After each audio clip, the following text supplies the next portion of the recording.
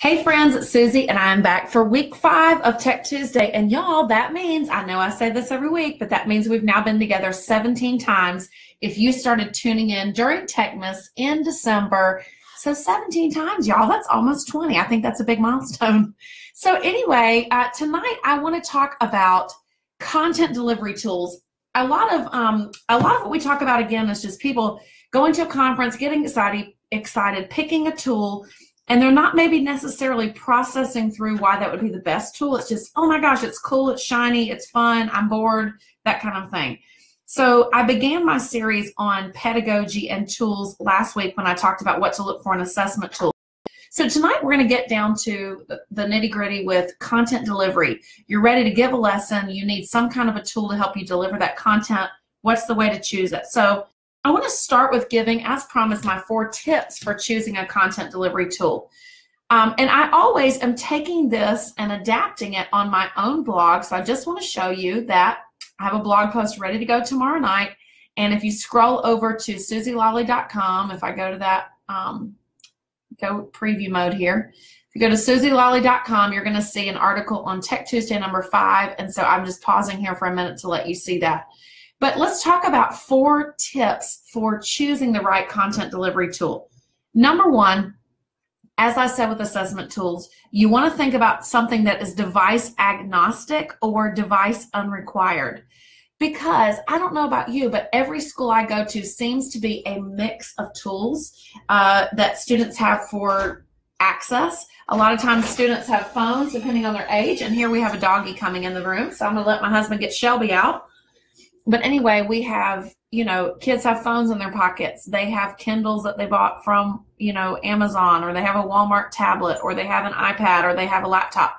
So if you're counting on everybody having uniformity and you just being able to create one set of directions and it works, probably not. So you want a content delivery tool that is device agnostic or unnecessary.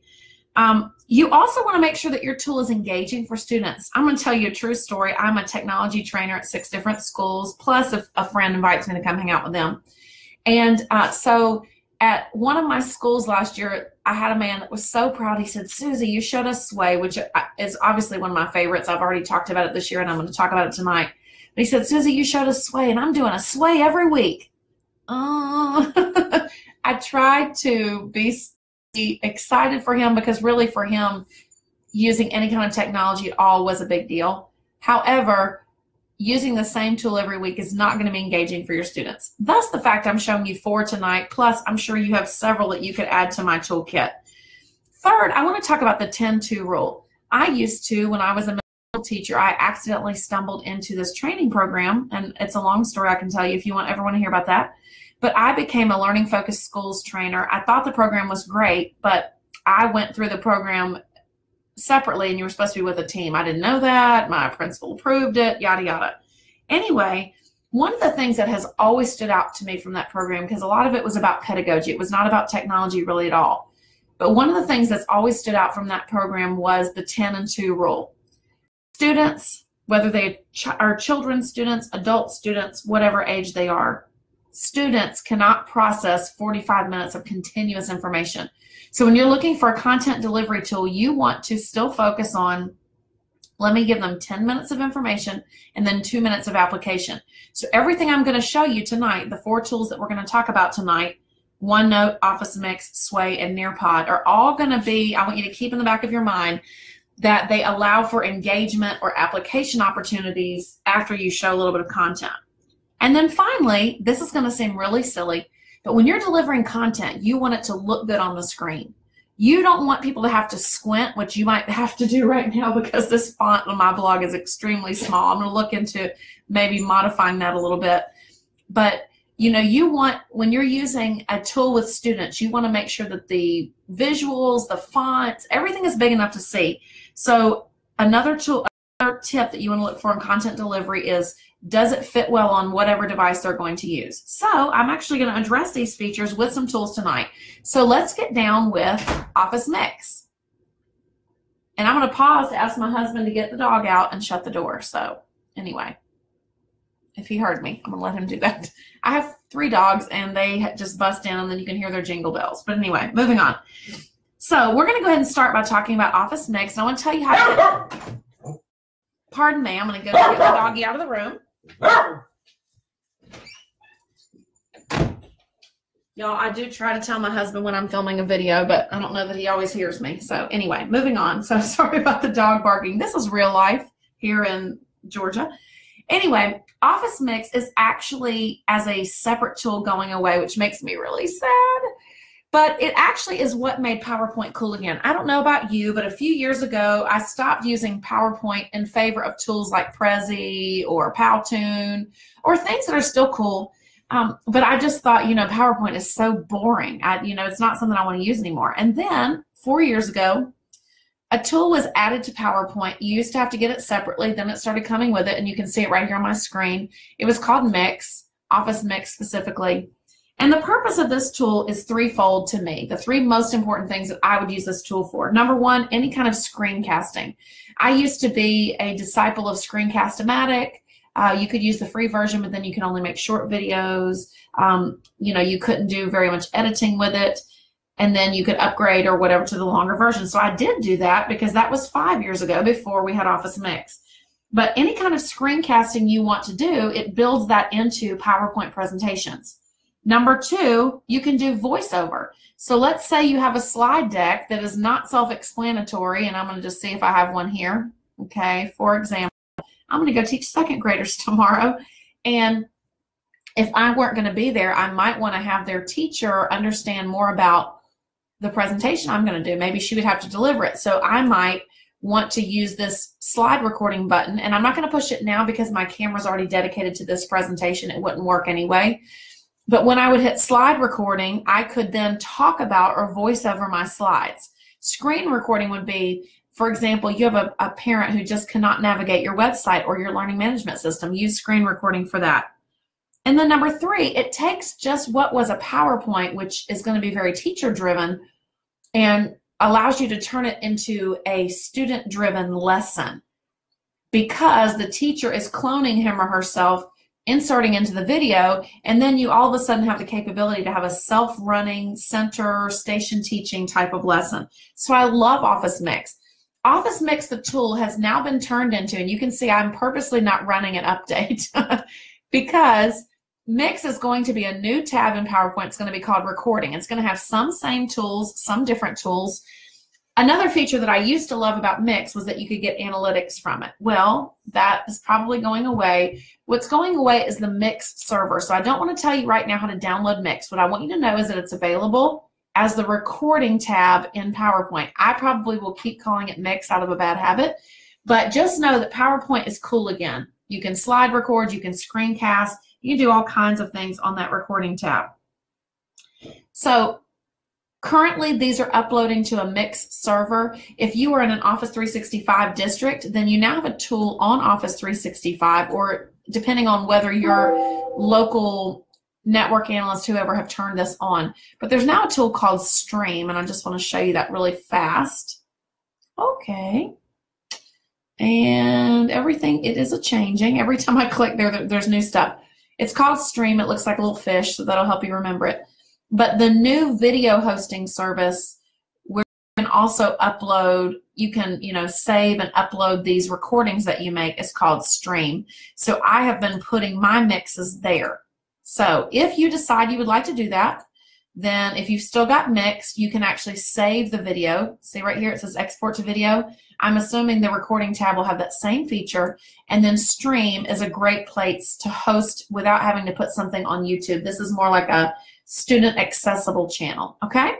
So for content delivery, tool number one of my definite favorites, is my number two favorite tool of all that I've learned in the last several years, Office Mix, aka the recording tab in PowerPoint. Just some examples that I wanted to talk you through really quickly. Anything you need to teach students, or if your students are adults, anything you need to teach them.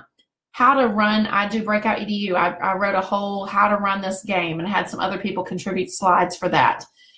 When I needed to give an orientation, think about parent volunteers you have coming in. You need to give an orientation. Just anything you need to teach. Teaching students how to print. Teaching people how to make a photo slideshow in PowerPoint. And the list goes on. If you look down here, I have page after page after page of Office Mixes. So if you need some examples, just reach out and I will be happy to share with you. So that is, again, a favorite content delivery tool. What's next? Of course, Sway. Sway is my number 3 favorite tool. It's so weird. I have a little hierarchy in my mind. But with Sway, I want to show you some specific ones. And so I've got those links here. Okay. And let's talk about what Sway is first. If you have not seen me talk about Sway before, Sway was my first topic that I talked about in week 1 of Tech Tuesday. Sway is a digital poster. What I love about it is that it's a multimedia presentation where you can pull in embed code, audio, amazing visuals, and it has one of those tips I talked about with content delivery, which is responsive design. It looks good on any device. Continuing that. So let's get in and let's look at some examples of Sways that I have. And I'm gonna, I think, control click here. There we go. Let me just show you a few examples of how you might use this with students. I am a technology trainer, as I said earlier, so I have used Sway to share a newsletter. Okay, here's some topics that are coming up. I'm bragging on a school here. What are some things you might want to book me for? So if you're an instructional technology coach watching this, you might be interested to see, that you could use it that way. I also have one that's a teacher newsletter I'll come to in a minute. I didn't do a very good job of writing which one was which, but I will link all these in the sidebar. So just show you a couple things I've done with it. Okay, again, I'm a huge gamification fan. I teach Breakout EDU a lot. I'm an authorized trainer for them. And so I have embedded before a form, specifically in this one, a Google form, where students could play digital breakout. I used a Sway for that. So I'm delivering content. The content this time is a digital lock. Okay, what else? I also have used it to deliver content. Oh, this one I didn't make, but y'all, I think it's so cool. This one has a GIF on the home page, and I never even knew you could do that. I want you to watch this. So this very smart teacher showed how, as the equation changes, the parabola changes. Isn't that so cool? And so you can embed GIFs in Sways. Okay, so this one, again, I didn't make it. I'm not a math teacher. I'm an English teacher. But I will give you a bonus tip here, makeagif.com, and I will write myself a note to put that over in the comments. Makeagif.com. Now, I'm not saying everything on there is clean, but if you make your own GIFs, you can share them and you can embed them just like this person is doing here, and that would be beautiful for a Sway. What else? I've got a couple more because Sway I've used so much for content delivery, so I wanted to make sure I focused on that one. Here comes another one. This is that teacher newsletter I was talking about. So, oh, isn't this beautiful? Y'all, we just got, okay, now it's loading. We just got upgraded to fiber optic this week, so everything should be better. But here I've embedded a video from Office 365 video. Again, that's becoming Stream. I've snipped her spelling words. I've got the birthdays. I've got what's going on that week. You can embed QR codes and students can get to different activities there. So again, delivering newsletter type content, you don't have to send a boring newsletter anymore. And I will give a shout out to my district because we actually won a state level award for our district technology newsletter called Connection Points. You know why? Sway. And then one more I wanted to show you. And that one is, and you probably hear another dog barking. That's my Chihuahua, but he's further away. When Sway first came out, so this one's kind of old, but I went in to work with some students who had to do crime in a song because they were in a criminal justice class in the high school. And so they had to analyze how crime showed up in a certain song. So being a 90s and 80s girl that I am, I picked The Night the Lights Went Out in Georgia by Reba, talking about murder, okay? I linked to the song lyrics. I have a biography of the artist. Here's the crime that was in the song and the Georgia rate for those crimes. This was just a template I gave, so that's why it's not filled in very much. What are the consequences in Georgia for those crimes? How do they affect young people? And then what are my sources? So y'all, for any kind of content delivery that needs to look this nice, needs to be interactive, Sway is the key. I really love Sway. I do want to give one more tip here. And again, this is not a full Sway training. On certain days, I might actually do a head to toe, full training. And I do have some videos already prepared. So if you ever need access to a full training, you can just reach out. But tonight I'm just showing you how different tips work for content delivery. But here's a tip I want to end with on Sway. If you go to the word share, you are able as a student or as a teacher to allow other people to edit your Sway. Now you'll see the link changes. If I say view, it looks like this. If I say edit, it looks like this. So what's neat is that if students wanted to be simultaneously working on the same Sway, then I believe up to 10 students works well. Any more than that, you probably would have some trouble. But they can just click the editing link, share it, and you've also got options for who can receive that link. So again, for any kind of content sharing that needs to look beautiful, respond on any device, Sway is the way. So I'm going to close out of some of these, just trying to save bandwidth here, okay? So what's next? Next, I want to show you guys, I'm on the OneNote Love Boat. If you have listened to me train ever, you've been watching these videos, you've probably heard me say that. And I'm on the OneNote Love Boat. It is, yes, you guessed it, my #1 favorite tool because of everything it can do. I mean, where I used to carry 3-ring binders, and if I were to show you my shelf behind me, I have these huge fat binders. I taught most recently 9th and 11th grade lit. And so in my binders, I would keep every Scantron, every key for every assignment I gave, extra copies of assignments. And I had, for each semester, a huge 3-inch binder that I carried around everywhere on top of stacks of essays or whatever. I didn't know about OneNote then. What a sad life. Now, I want you just to see a sampling of my notebooks over on the left here. All my recipes in one place. Every time I taught a whole Microsoft class, here's my stuff in one place. When I teach gamification, here's my stuff in one place. When I teach Breakout EDU, everything in one place. And cute tabs I can rename. So I just am so much on the OneNote Love Boat because it has taken everything that used to be miserable to carry around and it's made it searchable, organizable, and portable. So I want to show you specifically one portion of OneNote that I would use for student content delivery. And again, closing some stuff up here to make some room. If you are an Office 365 district, or remember on several videos I've shown you how to get a free Office 365 account, you can use Class Notebook.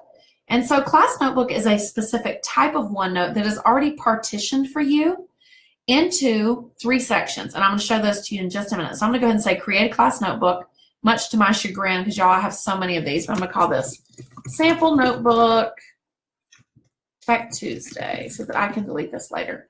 Okay, I just went in to make a notebook. I hit next, and it's going to show you now these 3 partitioned sections of the notebook. You have a section where everyone can work together, for better or for worse. I can write in there, the students can write in there, everybody can add, everybody can delete.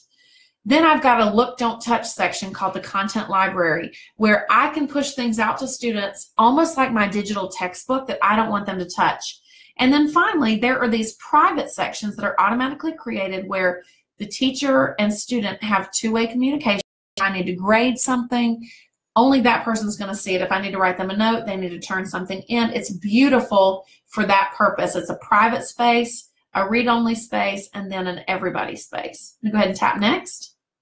You can share a notebook with another teacher, and they would need to be in your same district. Okay, and you would need to search their names there. I'm not going to do that. You can paste in student names. I'm just going to use a sample student. Okay, and you know, actually I don't want to do that because I don't want you to see that student's data. And then I would just decide what sections are going to be my student spaces. I'd preview and then I'd be done. So let's pretend I've made this notebook. I actually have one already made. So I'm going to go down here and let me find one for you that is a student or that is a class notebook. Give me just a minute. Probably should have thought of this first. Okay, here's one. This was one I used for technology training last year, so nothing too unkosher, if that's a word. And you'll see I have collaboration space where people could come in and write if they wanted to. My content library, these are all the topics I train the teachers on. So again, we're focusing on content delivery. I can have tabs, and then under those tabs, I can have pages over to the right. Okay. And then I use my curvy green arrow. Some people call it an umbrella handle or a fish hook to go back out. And then here are all my students, and my students have their own private sections where we could correspond. There also is another section you can turn on called Teacher Only. So if you needed to do some preparation work before teachers or students saw it, whoever your students are, you can turn that section on and it allows you to do secret things. So let me show you some cool things you can do in a notebook. And I'm just going to go to a new page. Doesn't really matter. I just want to show you, as far as content delivery goes, why Class Notebook is my favorite. Okay? I'm in regular OneNote 2016. There are several versions of OneNote, so your buttons may not match mine exactly. But just a couple features you can add. You can insert a whole file printout. So instead of just having a link to a Word document, you can actually take a Word document. Let's see if I've got one handy. You can take a Word document and you can actually have it print out on the page. The purpose of that being that when it prints out, students can write and draw all over it. So I'm going to put in this thing about ballads and sonnets. Who knows what it is, because I haven't looked at this in a while. I'm so fly by the seat of my pants in some ways. And y'all, this has been happening to me. So let me show you what happens. If it gives you an error that it can't insert it, we're going to go the back way. I'm going to go into Word first. Oh, good. We're starting in safe mode. Y'all, only while you're watching me. Oh, my. Okay, well, anyway, you just have to take my word for it that you can do a file printout and it will actually put the document on the page instead of just an attachment. You can also do audio and video recordings right there for your students. So think about students who aren't just visual learners but might need directions read to them or might need you to demonstrate something. You can record audio or video. Again, it's not going to work well right now because I'm sharing my screen. You can put a spreadsheet if your students are working on something with Excel. You can add templates. There are tons of templates already built into OneNote, some of them falling under the academic, like let me give my kids this lecture note topic, okay? And I actually deliver that to them. One of my favorite features, stickers. And there are 4 new sticker packs ready, and I have not upgraded because I didn't want to mess up the video tonight. And this is going to give me a downloading message. Our internet's supposed to be 6 levels faster, y'all. I'm not believing it right now because you see this and Word crashed and, you know, all kinds of fun stuff. Okay, so tonight's going to be a lot of imagining, but again, I have lessons just on OneNote. So if you're like, Susie, I love that. I really want to learn more. I can teach you all about it. I've got videos already prepared to teach you OneNote start to finish. But all of these things I can add for my students. And then because it's a class notebook, I can send pages to them to their sections. I can check their work. I can create an assignment that feeds to my learning management system if you have that. All kinds of amazing things just because I'm using OneNote, which is my number 3 content delivery tool, but really is my favorite of all. And then guys, unfortunately, number 4, and I don't know if it's my internet or not, but the 4th one I want to just give you a hint about because it will not let me load it tonight is Nearpod.com. I can get to the Nearpod page, but every button I click up here just is a white screen and goes nowhere. You'll have to take my word for it. But what do I love about Nearpod? Nearpod is my number 4 tool for content delivery. And what's so cool about it is that it allows you, I always say this, it allows you to hijack student devices for your own purposes, for learning. So if they're going to bring it to school, it allows me to force them to use it for my purposes. What it does is it takes a slide deck and delivers it straight to student phones. But wait, or student devices. I said phone because that's what I've used it for mostly. But you can deliver content straight to a student device and it kind of locks their screen on that one thing. Plus, they're able to respond. So remember that 10-2 rule I talked about at the very beginning? They're able to respond to your content. So maybe for one slide I've talked about, you know, I'm just going back to this one. Maybe I have shown them how to use a number line to do addition. Now I can send out this slide where they can actually draw on it, write on it, and practice instead of just listening to me womp, womp, womp like the Charlie Brown teacher or like Ferris Bueller's teacher, okay? So I'm able to deliver that content and they're able to interact with it right from their devices. So I'm sorry I can't show you Nearpod. I clicked on it several times. I reloaded. It's just having a moment tonight. But guys, that's 4 tips, 4 tools. If you want more, again, tomorrow I'm going to be releasing a blog post called Tech Tuesday number 5 with everything I said in more detail, this video embedded. I hope this helped. I hope you'll tune in again. And hey, Anna and Dusty and Alan and Jamie, I'm so glad you tuned in. So glad you're watching. And to everyone who watches later, hope you've enjoyed this Tech Tuesday, and I'll see you back next week, same time, same